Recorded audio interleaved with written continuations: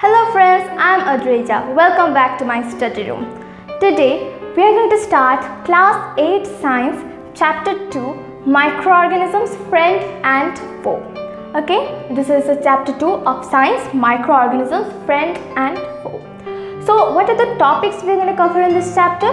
The topics are microorganisms, then useful microorganisms, how are they useful to us, and then harmful microorganisms, then food preservation and nitrogen fixation and nitrogen cycle. So we are going to cover these topics in this chapter. So before starting a chapter, we need to know what is the meaning of the name of the chapter, microorganisms, friends and foe. So what is the meaning of microorganisms? When we need to know the meaning of a scientific word, then we are going to split the words, okay? So microorganisms.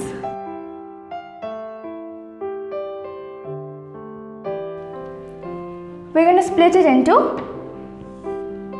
micro and organisms.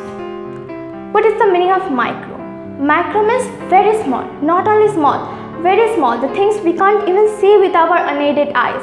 They are that much small. So micro means very small. Okay? And organisms means any living being. I am also an organism, you are also an organism, everyone is organism. So any living being. Any living being is known as organism. So what is the meaning of microorganism? Very small living beings.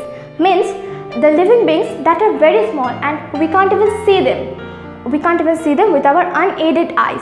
Those organisms are known as microorganisms, or we can also tell them microbes or microbes. Okay, microorganisms or microbes, very small living being. So if we can't see them with our unaided eyes, then how are we going to see them? We need to study them. So we need to see them, right? What shape they are, what size they are. So to see them, there is a device known as microscope. Okay, we can see the microorganisms through microscope. Now, the study of microorganisms is known as microbiology. The study of microorganisms is known as microbiology, and the scientists who study them are known as microbiologists. The study is microbiology and the scientists are microbiologists. Okay? Now, friend and foe means friend who is useful to us and foe means what? Enemy. They can harm us. So that is only useful microorganism, harmful microorganism. They can also be our friend and they can also be our enemy. So we are going to learn how are they useful and how are they harmful to us. Okay. So let's start. Now we are going to learn about the types of microorganisms now. There are different types of microorganisms like bacteria, virus, fungi, protozoa, algae, etc. There are different types of microorganism. Okay, so we're going to learn about them.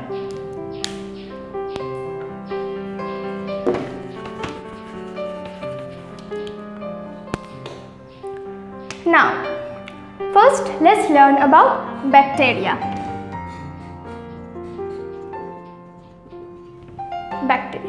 Bacteria is a type of microbes which vary in shape. There are a lot of shapes of bacteria. They can be rod shaped, they can be spiral shaped, or they can be spherical in shape. They can be like a sphere too. So there are different types of bacteria. Okay, and then we have fungi. What are fungi? Suppose if you keep a bread in a moist place, after some days you will see that there is something in the upper side of the bread, right? It is known as bread mold. It is a type of fungi only. Okay, it is a type of fungi only, bread mold. And then we also have yeast. Yeast is also type of fungi. And fungi can be unicellular and multicellular. Means unicellular means single cell. Uni means single and cell means cell. So unicellular means single celled organism. It can be single celled also, or it can be multicellular, means it can be made of many cells also. So unicellular example is yeast and multicellular example is the bread mold that we see. Okay, and there are a lot of fungi, for example aspergillus, penicillium, bread mold, yeast, etc. Okay, so then the next one is protozoa.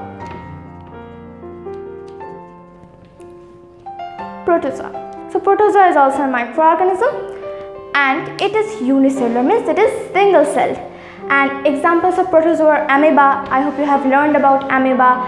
And then we have paramecium, giardia, etc. These are the examples of protozoa. Okay, we are going to learn where do they live after some time.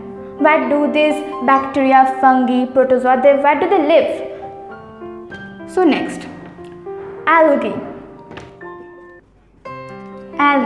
So what are algae?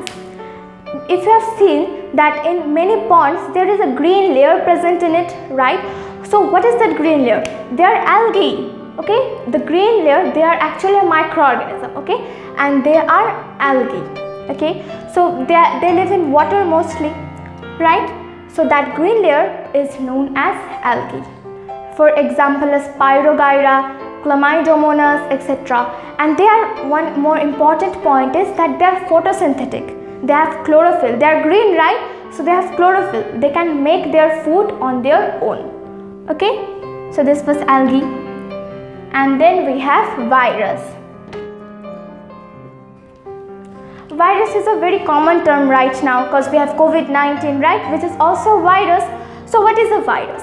Virus is also a microorganism, but it is very different from the other microorganisms. Why?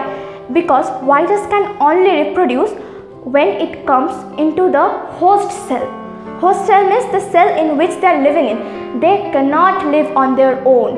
If they are present outside the host cells, they are like any non-living material. Once they come in the host cells, they can only reproduce when they come in the host cell. Host can be even a bacteria or it can be even a human too, right? So they harm the host cell. When they come into the host cell, they reproduce and they harm the host. Okay, so viruses are very harmful. We are going to learn about the harmful effects of virus in harmful microorganisms. So this was the 5 main types of microorganisms. So now, where do these microorganisms live? Microorganisms are very adaptive. They can adapt to any kind of climate, whether it's icy cold climate or whether it is even in a hot climate like desert. Okay, they can be found in any type of climate.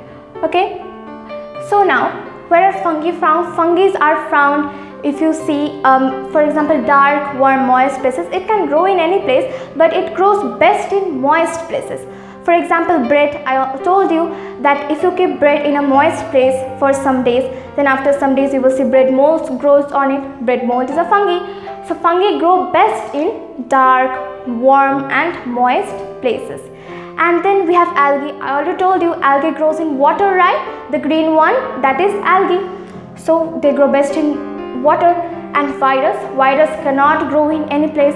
It will always need a host cell, a host to live and to reproduce. Okay, viruses cannot grow in any place. It is unlike other microbes. It can only reproduce when it comes to a host cells. Okay, so this was about the types of microorganisms. They are bacteria, fungi, protozoa, algae and viruses. In the next video we are going to learn about useful microorganisms. Okay, how are they useful to us in our daily life? For example, we are going to learn how to change milk into curd. What is the vaccine actually? Now vaccine is quite common, right? So what is vaccine and how is microorganisms useful in vaccine? So we are going to learn about them in the next video. So stay tuned for the next video, and if you like this video, click on like button, and to stay with me, please click on subscribe button. Thank you.